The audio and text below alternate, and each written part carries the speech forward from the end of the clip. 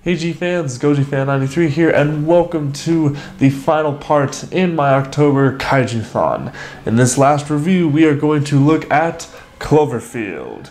Alright, yes guys, it is finally time that I review this film. I have talked about wanting to review this film and give my thoughts on it for, well, pretty much ever since I began this channel, and a lot of you guys have been waiting for it. So now it is finally here. Let's talk about Cloverfield. Now, this movie is awesome. It's one of the best kaiju films I've ever seen, and a lot of people might disagree with me saying that it's a kaiju film, but it deals with a giant monster attacking a city, so I kind of count that as a kaiju film. And it is probably one of the only kaiju films that has this found footage style that is also like with Paranormal Activity or The Blair Witch.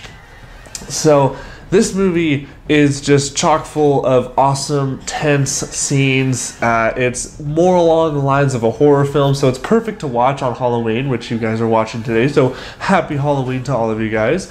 Yeah, this movie's great. The characters are really likable. I do like all the characters. There's not really any characters I don't like. Every time I watch the film, even though I know what's going to happen towards the end, I won't spoil it for anybody who has not seen it, but I always wish that it'll be a happy ending, but it's, unfortunately that's not really what happens. But I won't go into too much detail. Usually with these found footage movies, a lot of the times the endings aren't really happy. So but yeah, I mean, I love this movie. There's really not any bad things I can say about it. The acting is superb. It has that found footage style acting, which is kind of like, it's a weird style of acting because I feel like it's a lot of just interpretation of how the actors are doing. Like, a lot of it's scripted, yes, but I think a lot of it is also just improv while they're recording. It's just kind of, the actors work off of each other, and that takes a lot of skill, better than what I could do. So yeah, the acting is great. The characters are awesome. The main character, he's really likable. He's kind of relatable. You really root for him throughout the whole movie. I love the characters in it. The music is, well, there really isn't a lot of music actually in it. Really, the whole movie is kind of just ambience. That's really what the whole movie works off of, is just a lot of ambient sounds going around it, which is great. And it gets you really psyched into it because it's that found footage style, so you feel like you're actually there watching all of this stuff happen.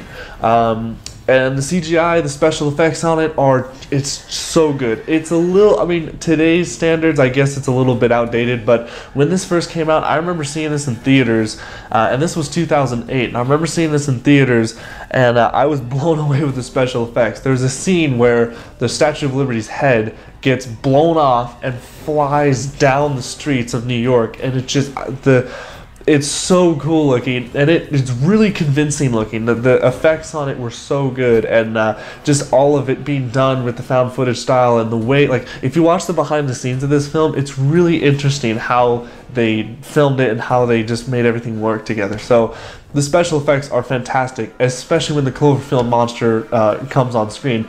Now, a lot of the film, they hide him, they kind of tease him a little bit, which is great. That's how a lot of monster movies do it. You hide the monster until pretty much like the end of the movie, and there's a lot of buildup, and it's a good payoff when you actually do get to see the monster itself. At the end of the movie, there's this awesome scene where the guy's looking up, and you get to see the monster, but it's only for a few seconds. It's not really that long, but the rest of the movie is just kind of like you see him go hide behind buildings. It's kind of like Godzilla 2014, but it's just, it's done better in a way, because this monster movie, we don't know anything about it, so it's better that way. And yeah, so the monster's really great. I love Cloverfield, super great. I would love to see Cloverfield fight Muto, because the Muto creature is like high resemblance of this creature, so I would love to see those two fight.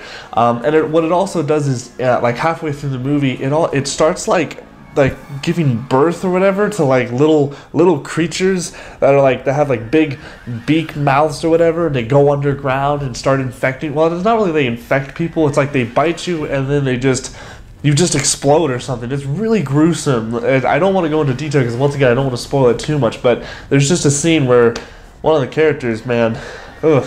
And it's really sad too when you see it, but yeah, that's really great. And basically the story, I mean, it's just like the movie starts out in this party scene where the main character is going to Japan because he's and that's one of the things, is that's a really cool nod to kaiju movies, is that he's going to Japan, of course, right? And it's in New York, so it's like, you know, New York and Tokyo, the best places for monsters to fight, right? So he's going to go to Tokyo, or to Japan, because he's like the CEO or like vice president of some corporation or something like that. And he's having some girlfriend issues, or his ex-girlfriend comes over and brings over a new guy, and it kind of makes some drama, but it's like, you know, little drama.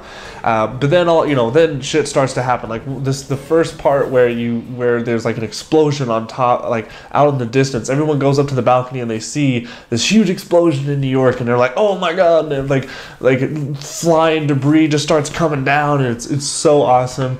Basically the whole movie is just him trying to get to his girlfriend and them trying to survive. That's really the gist of it.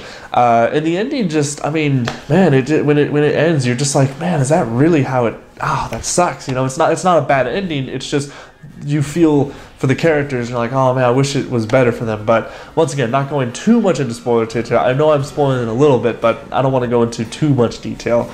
But yeah, overall, guys, Cloverfield is such a fantastic movie. I don't understand how some people don't like this. It's the motion sickness. I don't like the shaking cam and all that stuff. But like, you know, this is like one of the first movies that actually shows you what it's like to be in around a monster attack. I freaking love it. So yeah, if you haven't seen Cloverfield, I highly recommend you do it. It's one of my all-time favorite kaiju movies. Yeah, that's pretty much all I got. 2 thumbs up, awesome. Go see it. Go see it today. Go see it on Halloween. It's a perfect movie to see if you're having a Halloween party. So yeah, that's it for me, guys. Thank you so much for watching my October Kaiju-thon. I hope this was a very fun month for you guys. It was really fun for me. I got to see a lot of new movies that I haven't seen yet, so it was a really fun experience for me. So yeah, that's it. Thank you guys so much for watching, and I'll see you guys next time. Stay big, G fans.